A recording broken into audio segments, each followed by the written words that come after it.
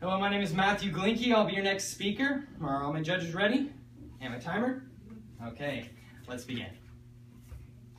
Do you ever ask yourself what could have happened if you had decided to take that one chance?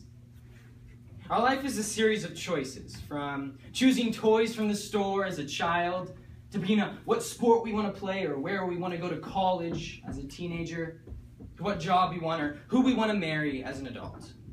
But what if? Could you have taken a risk that would have changed your life? Today I decided to take a risk by wearing this suit, so no, it wasn't a hand-me-down that I was forced to wear. And for the first time ever, you may have to ponder what you put in the professional appearance box on the ballot. Me and my competitors that saw me in the suit in the hallway are thinking, at least I beat that guy. Whether or not you think the suit is a good risk or a bad risk is completely up to you. The definition of risk, however, is the potential of losing something of value.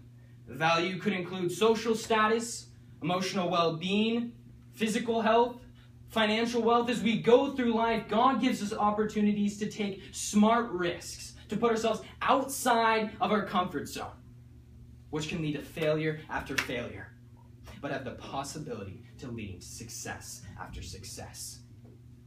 Today I want to excite something inside of you, a desire to take a smart risk because of the beneficial outcome it can have on your life or on the life of someone that you know.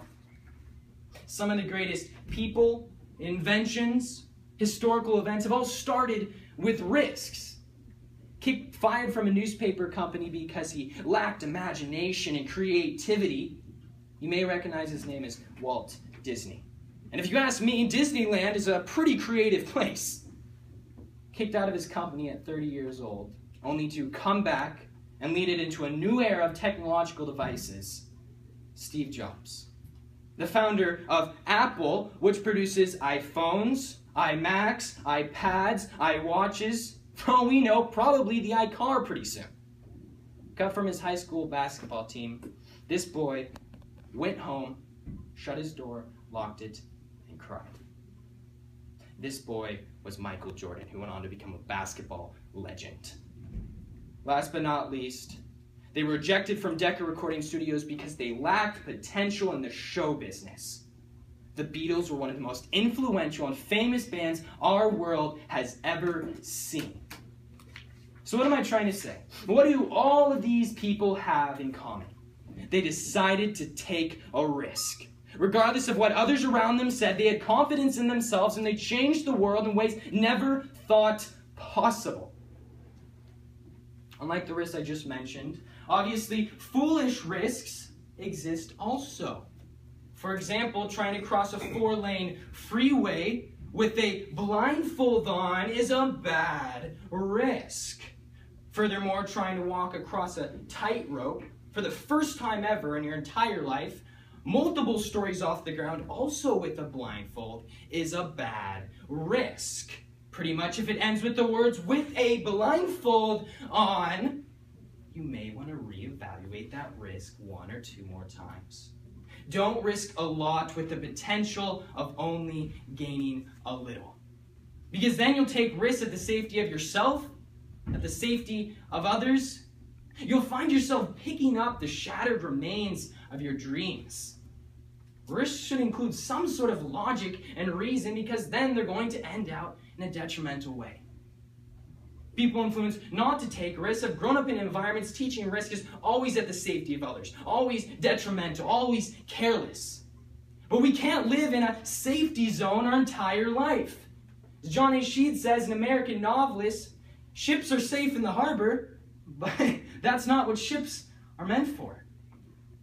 So what do we learn by taking risks? How do we benefit by taking risks? First, by taking risks, you're able to learn new aspects about yourself, about the world, maybe strengths and weaknesses that you never knew you had. If you never step up to the challenge, you might find yourself in a life that bores you, with no dynamic, no color.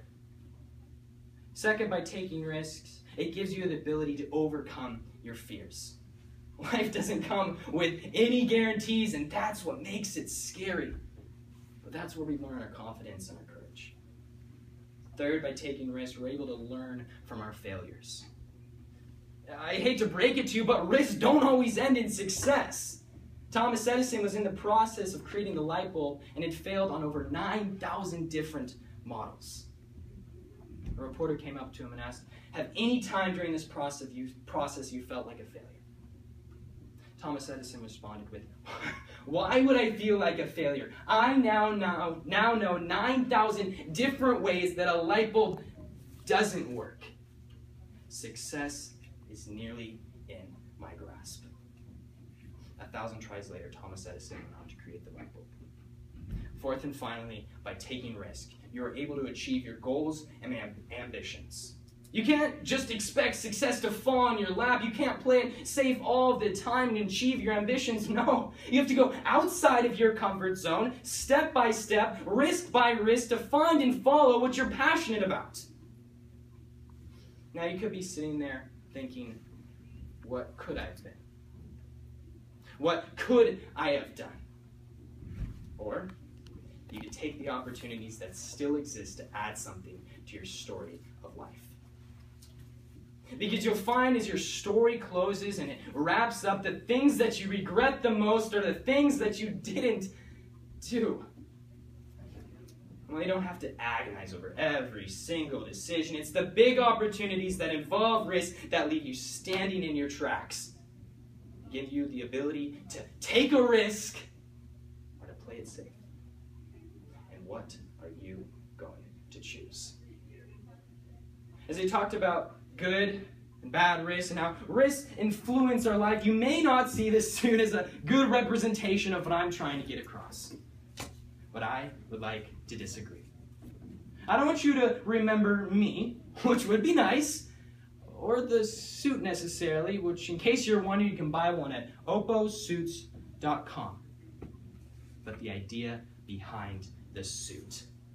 Because as crazy as I may look in this suit, if I am able to inspire you, motivate you to take a risk, even with the opportunity of failure, I'd be willing to do it over and over again. Because the biggest risk you'll ever take in your entire life is not taking any risk at all. Thank you very much.